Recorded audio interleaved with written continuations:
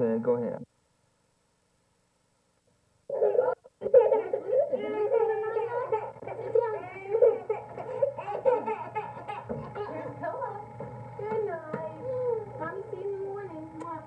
Was first imposed on Tris, I thought that all carcinogenic agents and chemicals that were used in sleepwear had been removed from the shelves and that all threat was no longer existing.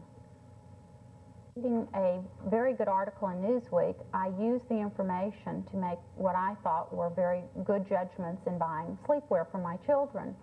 I wrote to Newsweek and I thanked them for the article, and I told them that now my children sleep safely.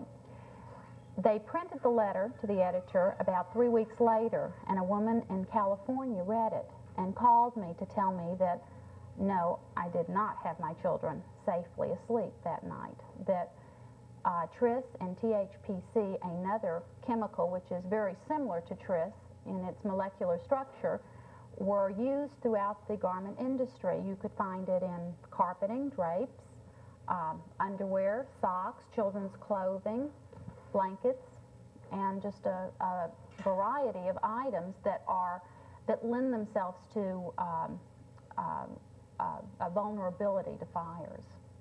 The fabric, and you twist it around so that when you burn it, the fabric and the wire will.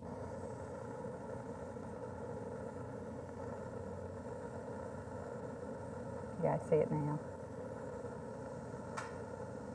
See how it drips? And it's still going green. Tell you whether there is Tris or THPC in the garment. It will only tell you that there is a chemical present.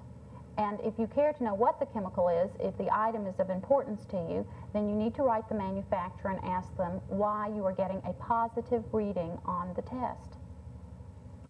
That's so valuable to me is that Tris is only the tip of the iceberg.